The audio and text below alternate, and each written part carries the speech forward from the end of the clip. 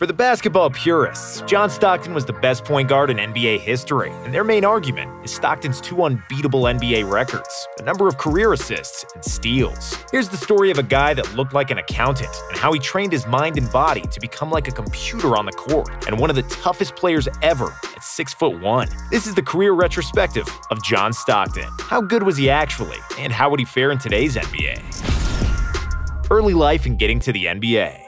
John Stockton has been underrated all his life. He was a small, skinny kid who never should have dominated on the basketball court, and yet outworked everybody, and soon became better than guys much bigger and more athletic than him. In addition to basketball, he played baseball and football as a kid, and had an opportunity to become a great quarterback. Still, his genius on the basketball court, and an average of 23 points per game in the senior year of high school, led to several colleges offering him a scholarship. Stockton graduated from Gonzaga Prep in 1980, and opted to stay home in Spokane, Washington, and joined Gonzaga University. Gonzaga has a famous basketball program now, but for a long time, they were known just for John Stockton. Stockton did not have a free summer throughout his career, and every year, his ritual was the same. During July, he trained for 2 hours a day. In August, it went to 5 hours every day. When his college friends were going out and drinking, he spent his days shooting in the gym. When they asked him why he doesn't relax a little, Stockton replied that he only had a small chance to play in the NBA, and that he wanted to be completely ready if that opportunity arose. John averaged 20.9 points and 7.2 assists as a senior, and became the first player in Gonzaga history to register 1,000 points and 500 assists. Stockton was then drafted in the 1984 NBA Draft, arguably the strongest draft in NBA history. Olajuwon was the first pick, Jordan was third, and Barkley went fifth. Stockton was selected 16th overall by the Jazz,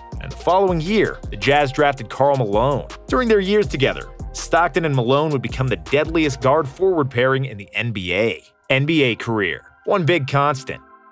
When Stockton first came to Utah after the draft, he immediately asked the Jazz coaching staff to give him all available VHS tapes of Jazz games from last season. He studied their plays all summer, and when the training camp started, John knew every offensive and defensive set, how everybody moved, and where his teammates liked to get the ball. This was 1984. And the habit of watching tape was basically non-existent, but Stockton was different. During my entire rookie season, I expected to be cut, and that's why I came so prepared. There was no relaxation for me. I think I was the player who spent the least money in one season ever. I rented the cheapest possible apartment. I didn't buy anything in it. I didn't even turn on the heating, Stockton recalled jokingly. Stockton came off the bench in his first 3 seasons, averaging 7 points, 7 assists, and just 2 turnovers in 21 minutes per game. He didn't do anything flashy on the court. There were no behind-the-back passes or crazy crossovers. Everything he did was fundamentally sound, and his highlights were often just simple bounce passes with perfect timing. When he became a starter for the 1987-88 season,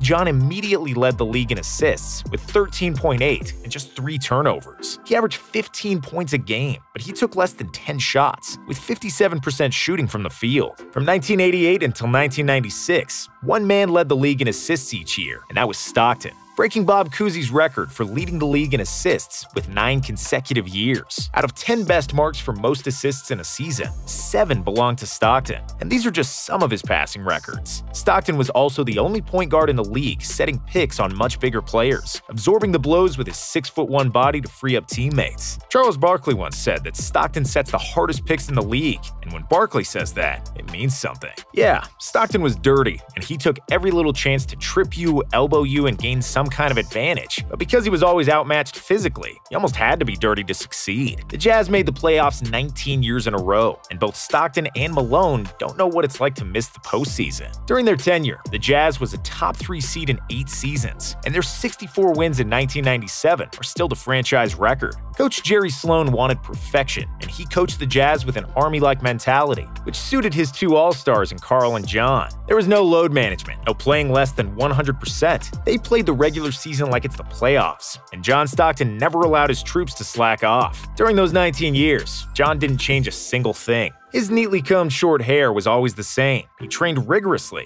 and he was the only player who kept playing in those ultra-short 80s shorts a decade after everybody switched to longer ones. Stockton became the NBA's all-time assists leader in 1995, surpassing Magic Johnson's 9,921 dimes. When he broke Magic's record, Stockton didn't want the game to stop to be honored. The fans gave him a standing ovation, and he waved his hand briefly so that the game could continue. The following season, Stockton also surpassed Maurice Cheeks as the all-time record holder in steals. In 1997 and 1998, Utah played the best basketball in the West, won the #1 seed each year, and went to the NBA Finals. When he made the buzzer-beating three-pointer against Barkley and Olajuwon in the '97 playoffs for a series win and a place in their first finals, it was the only time where we have ever seen him lose his cool and show a lot of emotions on the court. And then in the finals, a lack of experience, lack of luck, and Michael Jordan declined the Jazz and Stockton the privilege to win a ring. But those series were much closer than people think. Almost every game was decided in the final minute, and Phil Jackson always said that the two finals against Utah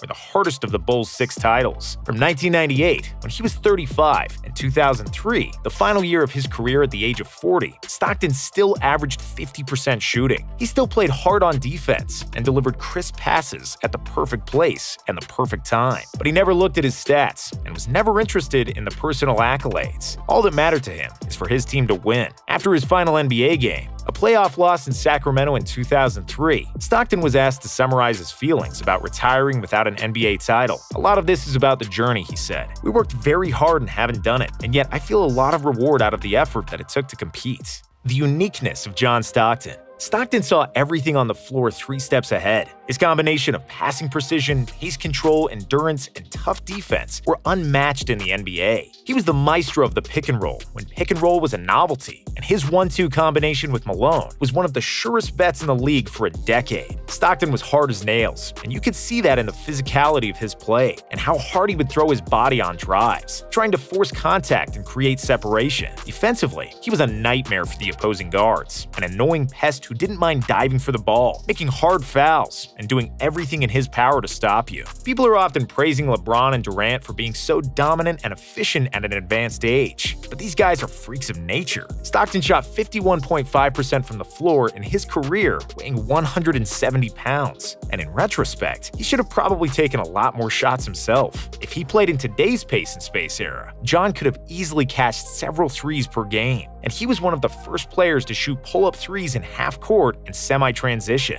Out of his physical attributes, he had only 2 advantages: enormous ET-like hands and fingers, which helped him control the ball and throw passes with one hand, and the second was a resting heart rate of 35 beats per minute, twice less than the average man of his size. It was part of the reason why he was always composed, and why he could play with the same intensity at the end of the game, and why he'd almost never sweat. Stockton always flew under the radar, similar to Tim Duncan and Moses Malone, one of the most underrated centers ever, but that's how John preferred it. For 19 years in the league, he never had an agent, and he negotiated all of his contracts. Managers, PR, personal assistants, a 10-person entourage? Forget it. This was not Stockton's style, and he was Kawhi Leonard before Kawhi Leonard. He just played as hard as he could, and after the game, he was the same old John, a nice, respectable guy who gave boring answers to the media so he could be left alone and go home to his family. When asked about his favorite moment from his stay with the Dream Team in Barcelona, Stockton replied, "One girl on the street asked me to take a picture of her with Charles Barkley. She thought I was some tourist." Legacy. John Stockton is an example that hard work pays off. This small, skinny white guy missed just 22 games in a 19-year career, 18 of which in one season due to a knee injury, which is also the only serious injury of his career. He is without a doubt the best pure point guard ever. John is #1 all-time in career assists, and it's not even close, with Jason Kidd in second place with almost 4,000 assists behind him. The same as in steals, where Stockton is the only man with over 3,000 steals, with 550 more than Kidd at #2. With 10.5 assists per game, he's one of only 2 players to average double-figure assists for their career. He once had 11 assists in 1 quarter, and that was in a playoff game. Stockton's other assist records include most in a season, 1,164, the highest average for a season, 14.5, and most seasons leading the league in passing. He also shared the record for most assists in a playoff game with 24, and is tied for 3rd for most assists in a regular season game with 28. If he played in the point guard era of today, he could have easily averaged 20 every year because of his phenomenal shooting ability. But all he wanted was to create perfect shots for his teammates. I swear that I never got a bad pass from Stockton. He never threw the ball behind my back, in my legs, in front of me. Every pass was right in my hands, and I just needed to shoot. Jeff Hornacek. Stockton's assists were never for the crowd to go wild. They were, above all, purposeful. No one knew how to throw a better bounce pass than Stockton, and the only time he made a flashy move was when it was the only way for his teammate to catch the ball. I often took him for granted because I knew I would get ideal passes from him every game. He always made me better. No one gave him anything. He earned everything himself. Karl Malone. Gary Payton, a Hall of Famer and one of the best defensive players ever, said that Stockton was the hardest player for him to guard, and not Michael Jordan.